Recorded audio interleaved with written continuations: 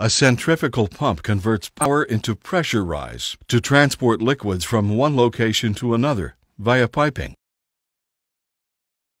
A centrifugal pump consists of four main components: the driver, the shaft, the impeller, and the casing. The driver, shown here as an electric motor, connects to one end of the shaft and provides the mechanical power to spin it. The other end of the shaft connects to and turns the impeller, which is located within the casing. Liquid enters the suction side of the pump and travels toward the eye or center of the impeller.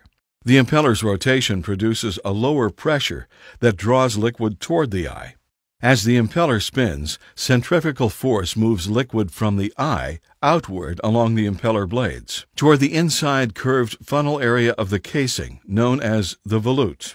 As the liquid travels along the volute, its velocity decreases while its pressure increases. The now higher pressure liquid flows to the discharge port of the pump and out into the piping system.